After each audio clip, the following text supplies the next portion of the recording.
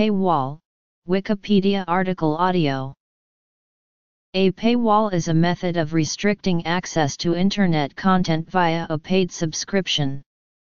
Beginning in the mid-2010s, newspapers started implementing paywalls on their websites as a way to increase revenue after years of decline in paid print readership and advertising revenue. In academics, research papers are often subject to a paywall and are available via academic libraries that subscribe. History. Types: hard paywalls, soft paywalls. Combination. Reception. Industry. Reader. Ethical implications. Deterioration of the online public sphere. Paying to stay informed. Counter strategies. Disabling the paywall. New revenue initiatives. Alternative Revenue Initiative, API. Abandoned paywall initiatives. Paywalls have also been used as a way of increasing the number of print subscribers. For example, some newspapers offer access to online content plus delivery of a Sunday print edition at a lower price than online access alone. Newspaper websites such as that of the Boston Globe and the New York Times use this tactic because it increases both their online revenue and their print circulation. The Wall Street Journal set up and has continued to maintain a hard paywall. It continued to be widely read, acquiring over 1 million users by mid-2007, and 15 million visitors in March 2008. In 2010, following in the footsteps of the Wall Street Journal, the Times implemented a hard paywall, a decision which was controversial because, unlike the Wall Street Journal, the Times is a general news site, and it was said that rather than paying, users would seek the information without charge elsewhere. The paywall was deemed in practice to be neither a success nor a failure, having recruited 105,000 paying visitors. In contrast, The Guardian resisted the use of a paywall, citing a belief in an open internet and care in the community as its reasoning and explanation found in its welcome article to online news readers who, blocked from the Times's site following the implementation of their paywall, came to The Guardian for online news. The Guardian since experimented with other revenue-increasing ventures such as OpenAPI. Other papers, prominently the New York Times, have oscillated between the implementation and removal of various paywalls. Because online news remains a relatively new medium, it has been suggested that experimentation is key to maintaining revenue while keeping online news consumers satisfied. Some implementations of paywalls proved unsuccessful, and have been removed. Experts who are skeptical of the paywall model include Arianna Huffington, who declared the paywall as history in a 2009 article in The Guardian. In 2010, Wikipedia co-founder Jimmy Wales reportedly called the Times's paywall a foolish experiment. One major concern was that, with content so widely available, potential subscribers would turn to free sources for their news. The adverse effects of earlier implementations included decline in traffic and poor search engine optimization. Paywalls have become controversial, with partisans arguing over the effectiveness of paywalls in generating revenue and their effect on media in general. Critics of paywalls include many businesspeople, academics such as media professor Jay Rosen, and journalists such as Howard Owens and media analyst Matthew Ingram of GigaOM. Those who see potential in paywalls include investor Warren Buffett, former Wall Street Journal publisher Gordon Kravitz, and media mogul Rupert Murdoch. Some have changed their opinions of paywalls. Felix Salmon of Reuters was initially an outspoken skeptic of paywalls, but later expressed the opinion that they could be effective. A NYU media theorist, Clay Shirky, was initially a skeptic of paywalls, but in May 2012 wrote, "Should turn to their most loyal readers for income, via a digital subscription service of the sort the paywalls are rapidly changing journalism, with an impact on its practice and business model, and on freedom of information on the Internet, that is yet unclear." 3 high-level models of paywall have emerged: hard paywalls that allow no free content and prompt the user straight away to pay in order to read, listen, or watch the content; soft paywalls that allow some free content, such as an abstract or summary; and metered paywalls that allow a set number of free articles that a reader can access over a specific period of time, allow more flexibility in what users can view without subscribing. The hard paywall, as used by the Times, requires paid subscription before any of their online content can be accessed. A paywall of this design is considered the riskiest option for the content provider. It is estimated that a website will lose 90% of its online audience and ad revenue only to gain it back through its ability to produce online content appealing enough to attract subscribers. News sites with hard paywalls can succeed if they. Many experts denounce the hard paywall because of its inflexibility, believing it acts as a major deterrent for users. Financial blogger Felix Salmon wrote that when one encounters a paywall and can't get past it, you simply go away and feel disappointed in your experience. Jimmy Wales, founder of the online encyclopedia Wikipedia, argued that the use of a hard paywall diminishes a site's influence. Wales stated that, by implementing a hard paywall, the Times made itself irrelevant. Though the Times had potentially increased its revenue, it decreased its traffic by 60%. The soft paywall is best embodied by the metered model. The metered paywall allows users to view a specific number of articles before requiring paid subscription. In contrast to sites allowing access to select content outside the paywall, the metered paywall allows access to any article as long as the user has not surpassed the set limit. The Financial Times allows users to access 10 articles before becoming paid subscribers. The New York Times controversially implemented a metered paywall in March 2011 which let users view 20 free articles a month before paid subscription. In April 2012, New York Times reduced the number of free articles per month to 10. Their metered paywall has been defined as not only soft, but porous, because it also allows access to any link posted on a social media site, and up to 25 free articles a day if accessed through a search engine. The model is designed to allow the paper to retain traffic from light users, which in turn allows the paper to keep their number of visitors high, while receiving circulation revenue from the site's heavy users.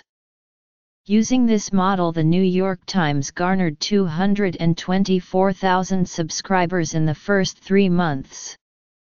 While many proclaimed the New York Times paywall a success after it reported a profit in the third quarter of 2011, the profit increase is said to be ephemeral and largely based on a combination of cutbacks and the sale of assets.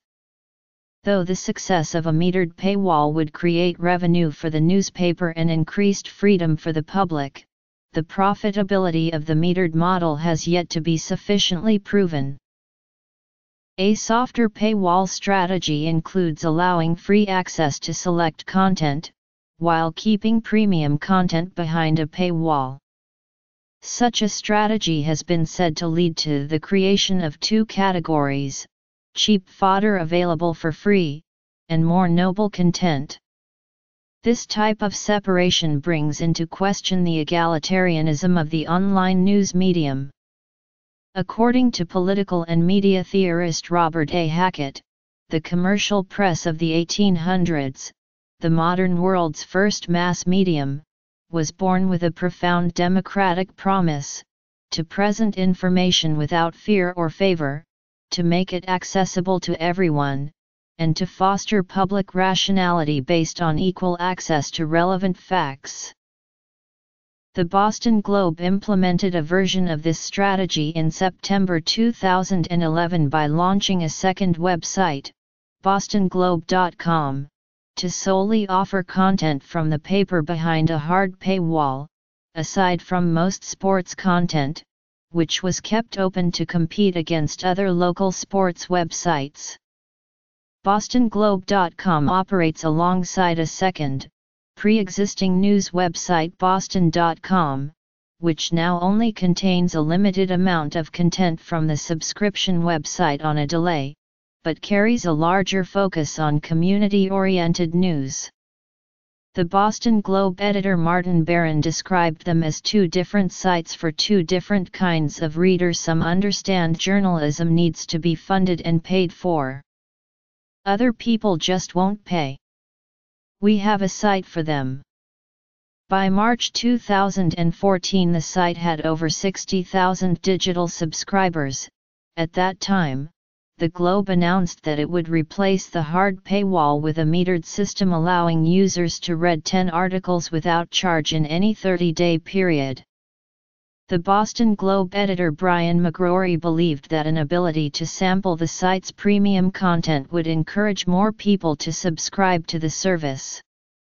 At the same time, McGrory also announced plans to give Boston.com a more distinct editorial focus, with a sharper voice that better captures the sensibilities of Boston, while migrating other content by Globe writers, such as blogs from Boston.com to the paper's website, but keeping them freely available.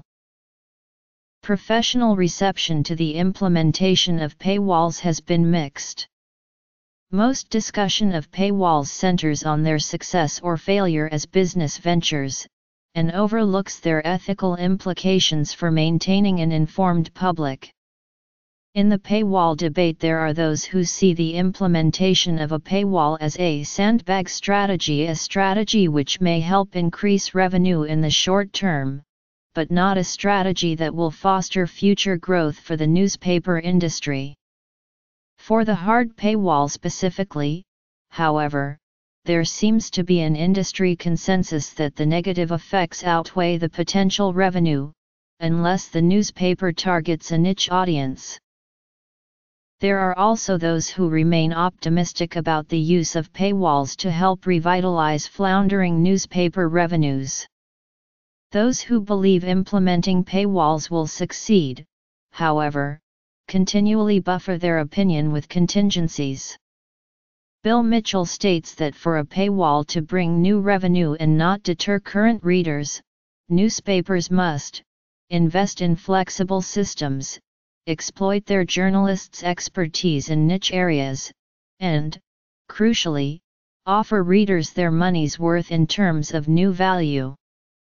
The State of the News Media's 2011 annual report on American journalism makes the sweeping claim that, survive financially.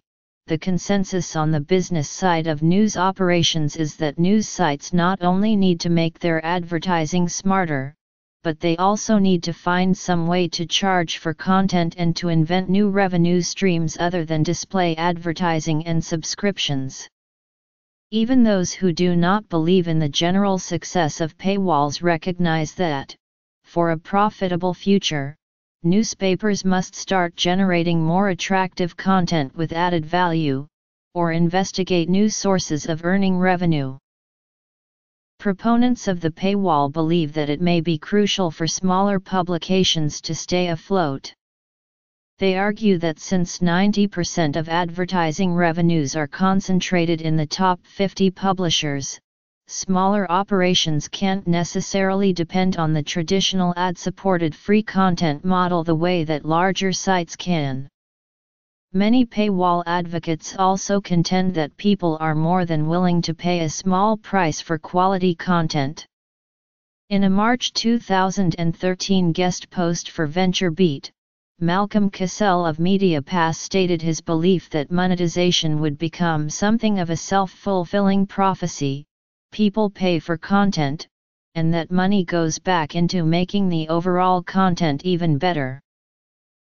In April 2013, the Newspaper Association of America released its industry revenue profile for 2012, which reported that circulation revenue grew by 5% for dailies, making it the first year of circulation growth in 10 years. Digital-only circulation revenue reportedly grew to 75%.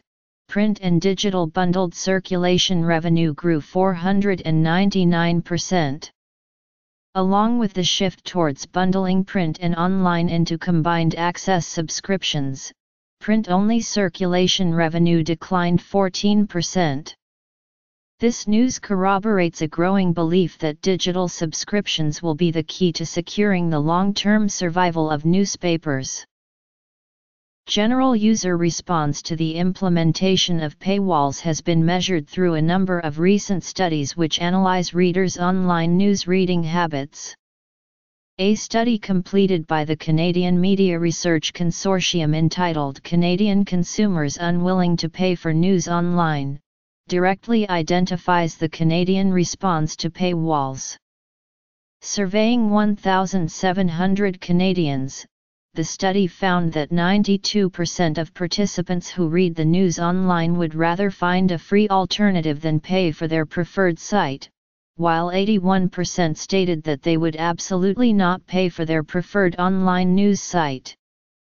Based on the poor reception of paid content by the participants, the study concludes with a statement similar to those of the media experts, stating, with the exception of prominent papers such as the Wall Street Journal and the Times, that given the current public attitudes, most publishers had better start looking elsewhere for revenue solutions. Hackett argues that a forum on the Internet can function as a specialized or smaller-scale public sphere.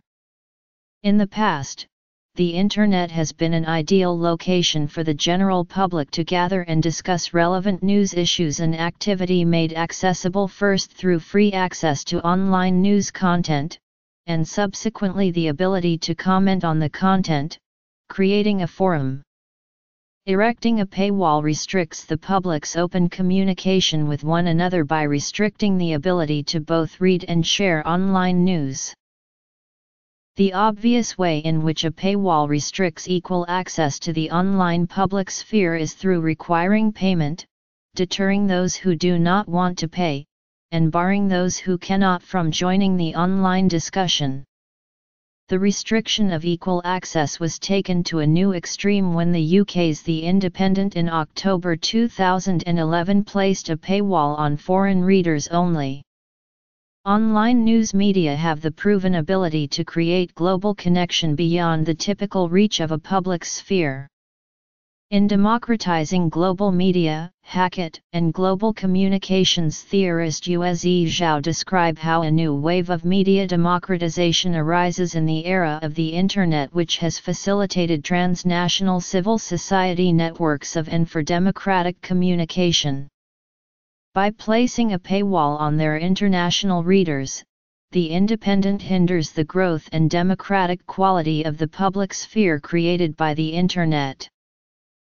The use of paywalls has also received many complaints from online news readers regarding an online subscription's inability to be shared like a traditional printed paper. While a printed paper can be shared among friends and family, the ethics behind sharing an online subscription are less clear because there is no physical object involved. The New York Times ethicist columnist, Ariel Kaminer, addressing the question of sharing online subscription, states that sharing with your spouse or young child is one thing, sharing with friends or family who live elsewhere is another. The reader comments following Kaminer's response focus on the dichotomy between paying for a printed paper and paying for an online subscription. A printed paper's ease of access meant that more individuals could read a single copy, and that everyone who read the paper had the ability to send a letter to the editor without the hassle of registering or paying for the subscription. As such, the use of a paywall closes off the communication in both the personal realm and online. This opinion is not just held by online news readers, but also by opinion writers. Jimmy Wales comments that he would rather write where it is going to be read, declaring that putting opinion pieces behind paywalls no sense. Without easy access to both read and share insights and opinions, the online news platform loses an essential characteristic of democratic exchange. The use of a paywall to bar individuals from accessing news content online without payment brings up numerous ethical questions. According to Hackett, media are already failing to furnish citizens with ready access to relevant civic information. The implementation of paywalls on previously free news content heightens this failure through intentional withholding. Hackett cites general cultural and economic mechanisms, such as the commodification of information and the dependence of commercial media on advertising revenue as two of the greatest influences on media performance. According to Hackett, these cultural and economic mechanisms generate violations of the democratic norm of equality. Implementation of a paywall addresses and intimately ties the two mechanisms cited by Hackett, as the paywall commodifies news content to bring in revenue from both readers and from increased circulation of printed papers ads. The result of these mechanisms, as stated by Hackett, is an impediment to equal access to relevant facts. The commodification of information making news into a product that must be purchased restricts the egalitarian founding principle of the newspaper. Editor's weblog reporter Catherine Traverse, addressing this issue in a post discussing the future of the Washington Post, asks, "Is digital subscription as permissible as charging a couple of dollars now and then for a paper copy?" While subscription fees have long been attached to print newspapers, all other forms of news have traditionally been free. The UK's Daily Mail argues that print revenue is unique because people pay for the convenience of print in recognition of the special cost of production and delivery of a tangible product and because they purchase it whole. Online news, in comparison, has existed as a medium of free dissemination. Pointer Digital Media fellow Jeff Sonderman outlines the ethical tension created by a paywall. Sonderman explains that the underlying tension is that newspapers act simultaneously as businesses and as servants of the public's interest. As for-profit enterprises, they have the right to make money for shareholders or private owners. But most also claim to have a social compact, in which they safeguard the entire public interest and help their entire community shape and understand its shared values. By implementing a paywall before experimenting with other revenue-increasing initiatives, a newspaper arguably puts profit before the public. While there has been little coverage and discussion of the ethical implications of the paywall regarding newspapers' obligation to maintain a generally informed public, there are two prominent instances where companies have addressed the restriction of online news coverage. First is the removal of paywalls in the face of breaking news. Second is Google's first click-free application, which news providers can implement if they wish to make news stories of interest accessible to readers regardless of a paywall. Some newspapers have removed their paywall from blocking content covering emergencies. When Hurricane Irene hit the United States East Coast in late August 2011, The New York Times declared that all storm-related coverage, accessed both online and through mobile devices, would be free to readers. The New York Times assistant managing editor, Jeff Roberts, discusses the paper's decision, stating, "We are aware of our obligations to our audience and to the public at large when there is a big story that directly impacts such a large portion of people." In his article discussing the removal of paywalls, Soderman commends the New York Times action, stating that, while a publisher commits to a paywall as the best business strategy for his news company, there may be some stories or subjects which carry such importance and urgency that it is irresponsible to withhold them from non-subscribers. While creating holes in a paywall demonstrates an ethical conscience, it also suggests that the New York Times does not believe they have an obligation to their audience to provide in-depth coverage on subjects other than natural disasters. Given the overwhelming opinion that, regardless of paywall success, new revenue sources must be sought out for newspapers' financial success, it is important to highlight new business initiatives. According to Pointer media expert Bill Mitchell, in order for a paywall to generate sustainable revenue, newspapers must create new value, higher quality, innovation, etc. in their online content that merits payment, which previously free content did not. In addition to erecting paywalls, newspapers have been increasingly exploiting tablet and mobile news products, the profitability of which remains inconclusive. Some newspapers have also embraced targeting niche audiences, such as the Daily Mail's Mail Online in the UK. Another strategy, pioneered by the New York Times, involves creating new revenue by packaging old content in ebooks and special feature offerings, to create an appealing product for readers. The draw of these packages is not just the topic but the authors and the breadth of coverage. According to reporter Matthew Ingram, newspapers can benefit from these special offerings in two ways: first, by taking advantage of old content when new interest arises, such as an anniversary or an important event, and second, through the creation of packages of general interest.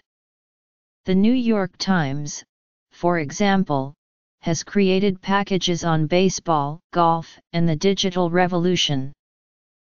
An open API makes the online news site a platform for data and information that can generate value from in other ways. Opening their API makes a newspaper's data available to outside sources, allowing developers and other services to make use of a paper's content for a fee. The Guardian, in keeping with its belief in an open internet, has been experimenting with the use of API. The Guardian has created an open platform which works on a three-level system. While an open API is regarded as a gamble just like a paywall, journalist Matthew Ingram ethically notes that the use of an open API aims at profiting from the open exchange of information and other aspects of an online media world, while the is an attempt to create the kind of artificial information scarcity that newspapers used to enjoy. An open API keeps news content free to the public while the newspaper makes a profit from the quality and usefulness of its data to other businesses. The open API strategy can be commended because it takes the pressure off of the newsroom to continually investigate and explore new means of revenue. Instead, the open API strategy relies on the interest and ideas of those outside the newsroom, to whom the site's content and data are attractive. Provide added value to their content, target a niche audience, already dominate their own market.